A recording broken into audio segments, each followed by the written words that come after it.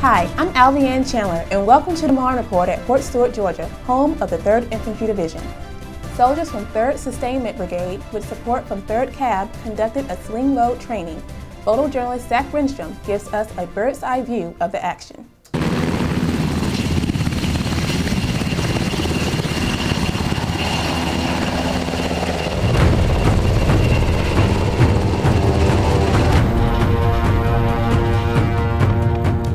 As a CSSB, we need to have as many capabilities as possible for movement, and doing Slingload exercises allows us to have just another method of movement to move equipment to a rural area that otherwise a convoy couldn't access. A typical Slingload would require an AMR to be sent up, and then after that we would prepare the load, have it certified by a certified Slingload, call into the bird would take off and pick up our load and deliver it to wherever we need to take it.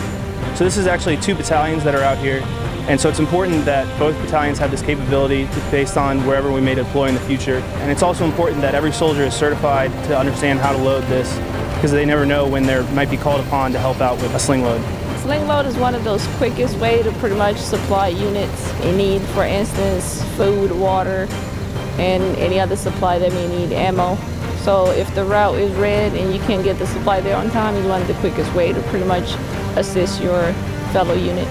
The basic constitution of a Slingload is basically cargo nets, hooks, or chains, depending of course on the load that's being transported to one location to another. In this case, we're going to transport or make the scenario of transporting a cargo net filled with tires. I think this helps out a lot. This is just another aspect of being in a CSSB or an STB, and so it's just giving us another ability to transport stuff. Thank you for watching the 2014 Keith L. Ware First Place Award-winning Marne Report. For more segments, go to youtube.com and subscribe to our 3rd Infantry Division channel, so you will never miss a segment. Rock of the Marne.